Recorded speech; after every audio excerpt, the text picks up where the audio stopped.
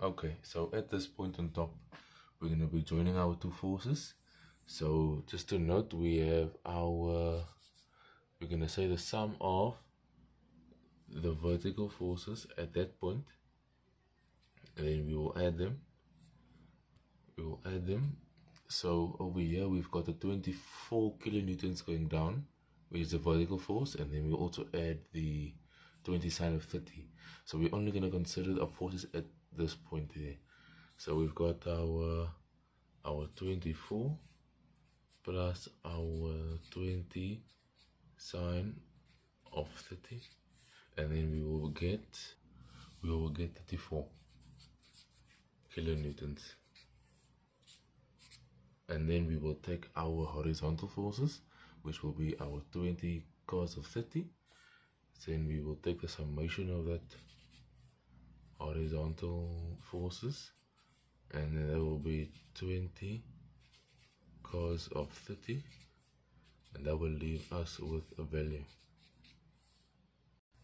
of 17.32. Okay, so let us do the resultant force now of these two forces. So that will be the square root of the vertical force squared plus the horizontal force squared, and that will be our 34 squared plus our 17.32 squared, and that will leave us with 38.16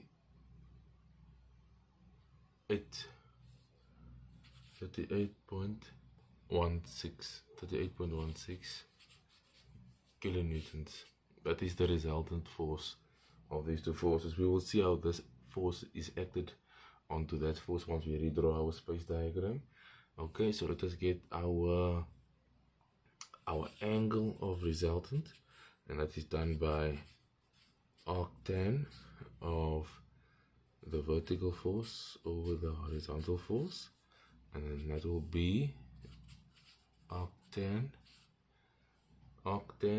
34 over our 17.32, and then that will leave us with an angle of 63.005 degrees.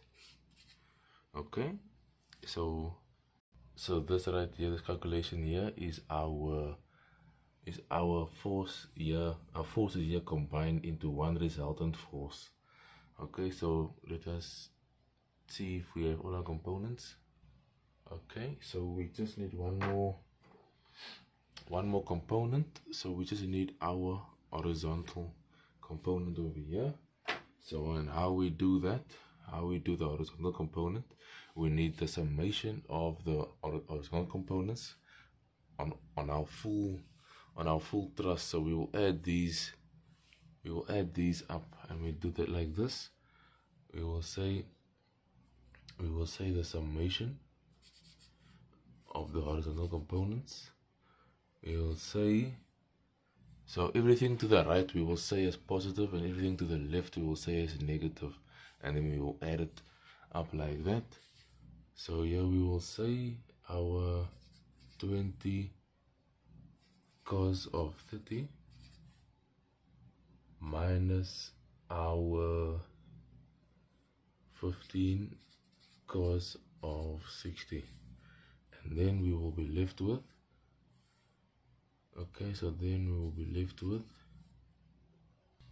9.82 kilonewtons.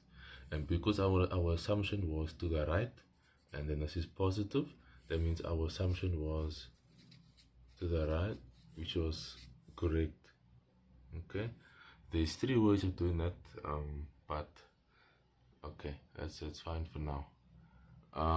Okay, so now that we have our component over here, we have our components over there, so all we need is just our resultant. But to get our resultant, we will need our vertical component here.